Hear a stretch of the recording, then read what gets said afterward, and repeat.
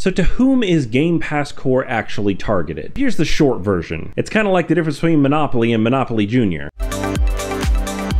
Alright everyone, I am sorry to say that games with gold will unfortunately no longer be a thing as of September 1 of this year. So if you didn't catch the news yet, Microsoft is actually doing away with games with gold, and this comes 22 years after the introduction of this feature. But fret not, because there is a replacement. It is going to be called Game Pass Core. If you didn't know, Microsoft has really been hyping Game Pass lately, and I talked about it in my last video that the price of Game Pass Ultimate was going up by a couple bucks. So let's look at Game Pass Core and see everything that it actually entails. We are looking at this on the Xbox website, and it's labeled, like I said, Game Pass Core. It says coming September 14th, but more realistically this is September 1st, because as of September 1st, if you still have Xbox Live Gold, this will auto convert over to Game Pass Core. We'll scroll down a little bit and it's going to give us a quick comparison between Xbox Live Gold and the Game Pass Core, so you can still play together online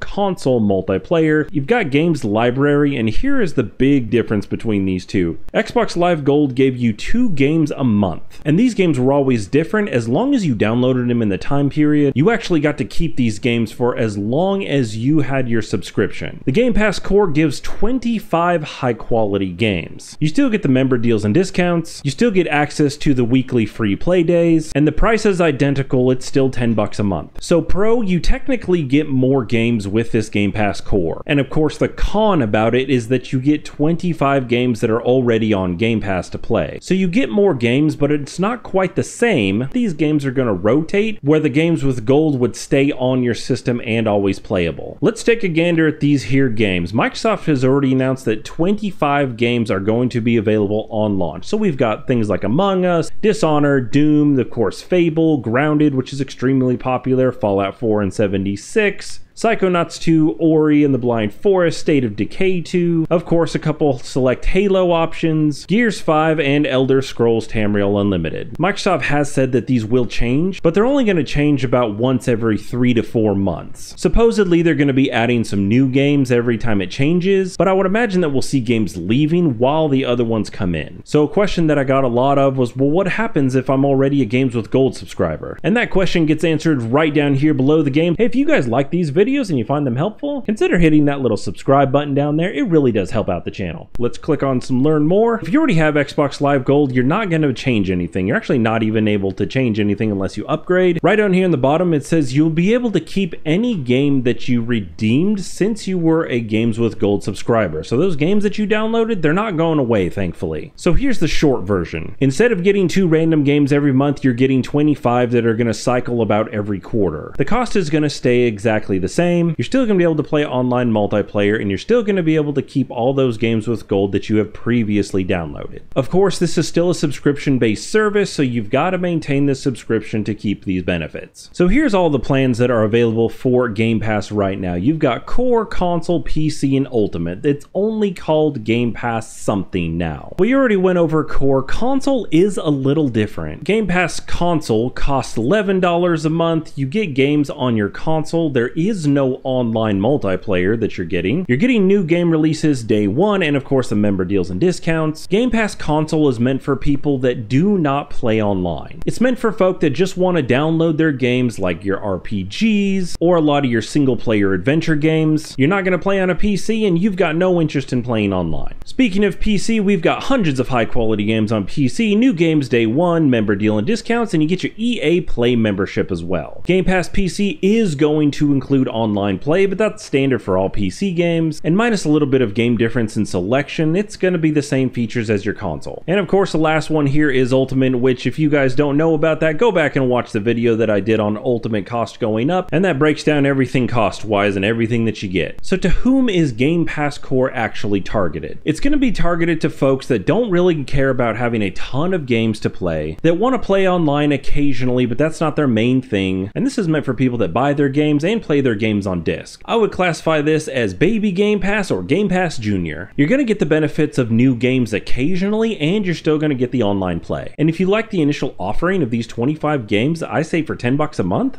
Game Pass Junior might just be the right choice for you. It's kind of like the difference between Monopoly and Monopoly Junior. Overall, dollar for dollar, I believe the Game Pass Ultimate is the way to go. However, if you don't need all the games, this may be a perfect option for you at only $10 a month. Well, this is definitely an end of an era, and thank you Games with Gold and keeping us online for 22 years. If there's a topic or something that you would like me to tackle in these videos, something that's on your mind for Xbox, leave me a comment down below and I will be happy to tackle those. Thank you guys for watching, and we will see you in the next video.